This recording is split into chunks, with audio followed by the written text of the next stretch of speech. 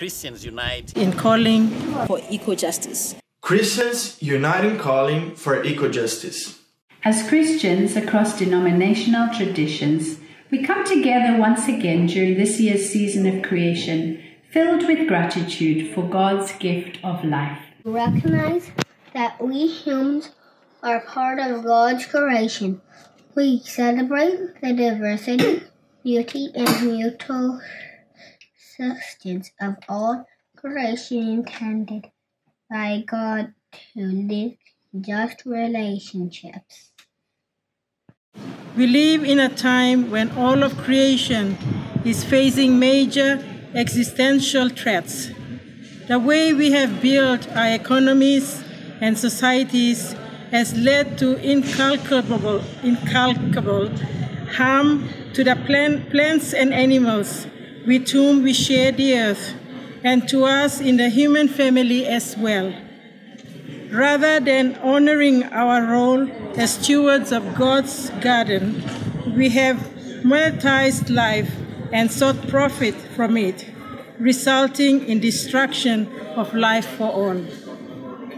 Our excessive production, consumption, extraction, and greed have contributed to unprecedented levels of inequality, where only a few possess, controlling massive amounts of resources, and the vast majority have little or nothing at all to help them live in dignity.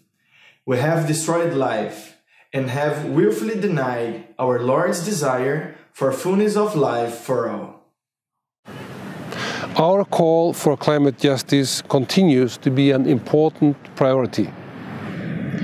We believe that God has called us into the right relations with each other and with the earth. We recognize that the present crisis we are in because we have not heeded God's call to love creation and each other, and we have sought self-interest instead. We know that God of life hears the groaning of the creation. And we pray that God will make us instruments to react in this situation and to seek redemption for us and for the creation. We further call for a renewed global solidarity with people and communities in developing countries, and especially those that are on the front lines of climate change impacts.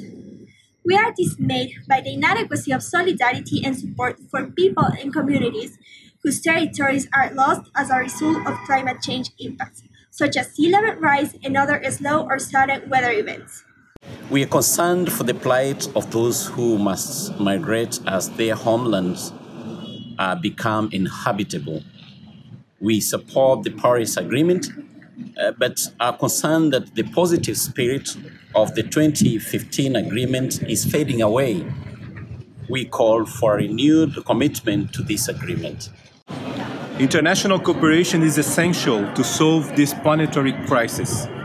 We look forward with hope to the Global Climate Action Summit, at which non-state actors will make their commitments to progress.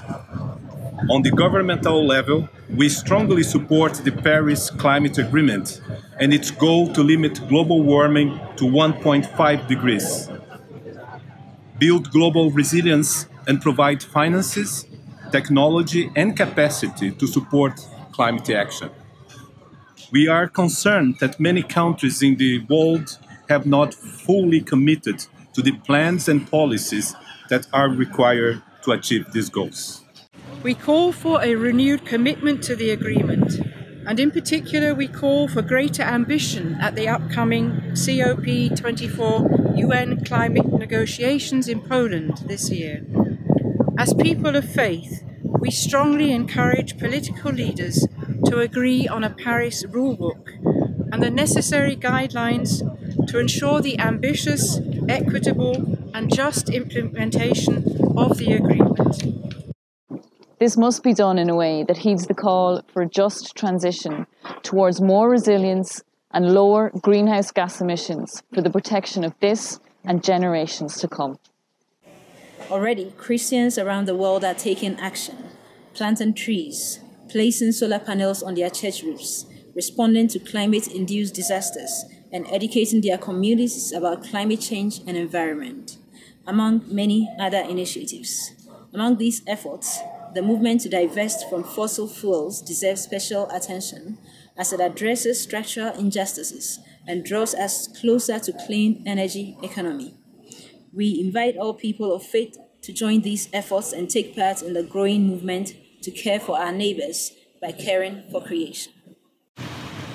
We affirm our call and responsibility to care for creation and our mission to serve in unity and solidarity with the people and communities in all parts of the world.